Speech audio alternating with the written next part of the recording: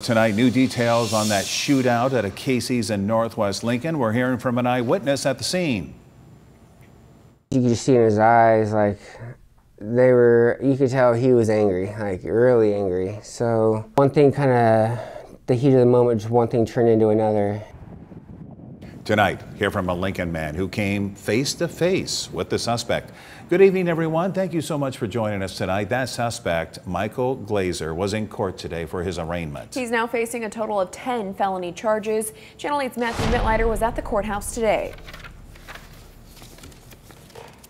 Michael Glazer is now facing 10 felony charges, which include false imprisonment, terroristic threats, unlawful discharge of a firearm, and use of a firearm to commit a felony.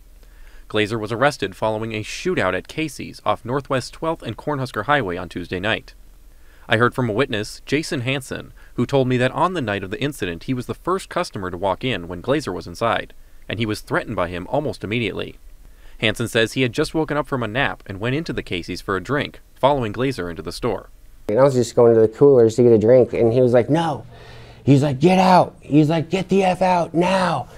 I looked at him for a second. I'm like, all right, like, is this guy serious? Like, I was like, all right, this guy's serious. So then I walked out. Another guy had come in right after that, and he was like, no, same thing, and told him to get out. Hansen says he was startled, but got out of the store safely. You could just see in his eyes, like, you could tell he was angry, like, really angry. So one thing kind of, the heat of the moment, just one thing turned into another. He says he didn't have his cell phone on him at the time, so he walked down the street to another Casey's. Went there and it was like, hey, there's something going on over there. I was like, there's a guy in there. He just told me to get out. But then by the time I walked out of that Casey's, there's already cops with their lights and sirens going on towards there. So I was like, all right, that was actually something pretty serious.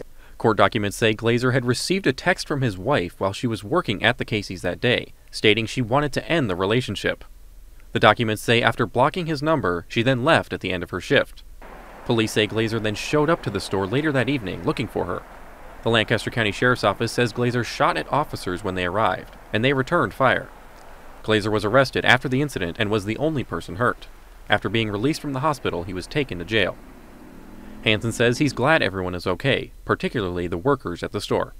Their safety is always a concern, really, especially working in later hours, but no, I'm glad no one was seriously hurt. Reporting in Lincoln, Matthew Mittleiter, Channel 8 News.